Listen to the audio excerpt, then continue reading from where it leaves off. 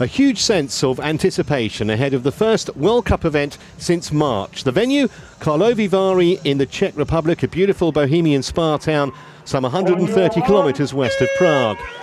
A star-studded field of nearly 60 women included new world champion Georgia Taylor-Brown, plus former champs Katie Zaferes and Flora Duffy.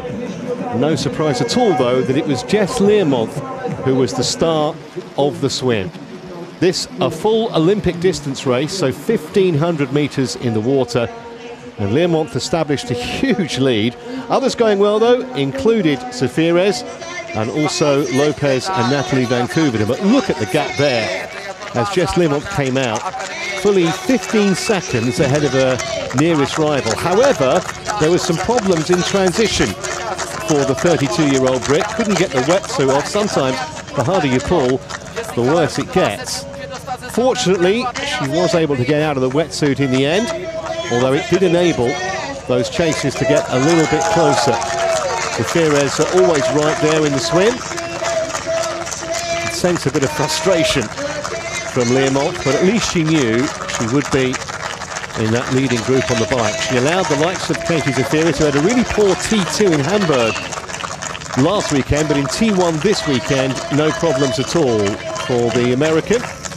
And she was away quickly, along with Learmonth. And those two rather got the jump on everybody else.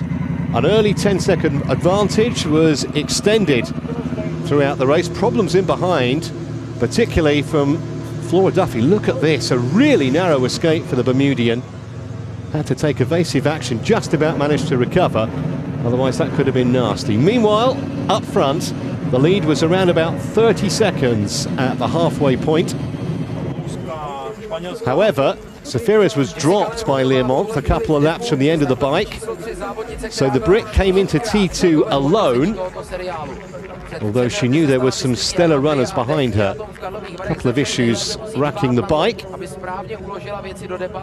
Took maybe a little longer than she wanted to get into the shoes, and she could see them now bearing down on her as the herd came into T2, but still Learmonth was away with a 17-second lead out of transition. Not that that would last very long. Got to admire the boldness of Learmonth's tactics, but Flora Duffy wore her down inside the first lap on the run. A real statement of intent from Duffy, who's had so many injury issues over the last couple of years.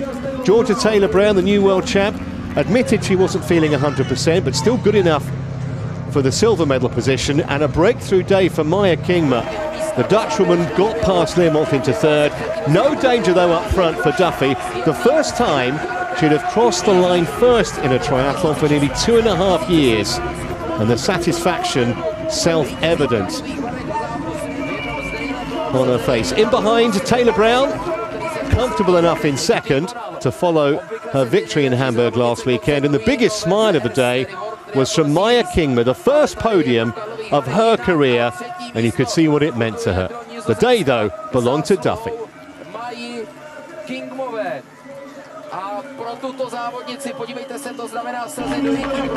Wow, it was so hard, man. That was such a shock to the system. I mean, first Olympic distance of the year, and on such a challenging course with, as you said, a stacked field. I mean, the swim was just on. Jess is unbelievable, unbelievably strong on the bike. I mean, yeah, I was just trying to recover from the swim for most of the bike, honestly, which is hard to do on this type of course. But we worked pretty well together on the bike, and I knew it was just going to come down to a hard run, so just try to get as much nutrition in as possible on the bike and ride strong but not overextend myself. And the run just felt like survival, but I'm just so thrilled to win a race. I know that sounds kind of cheesy, but it's been a long time that since I've won a race at this level, and it's just a huge confidence boost, and yeah, just something I feel like I personally really needed. And yeah, just fantastic to get out there and race with all the girls again. Something of a familiar pose then. The double world champion getting a gold medal round her neck. A really big result this for Flora, and battle will be rejoined on the World Cup circuit in Italy next month.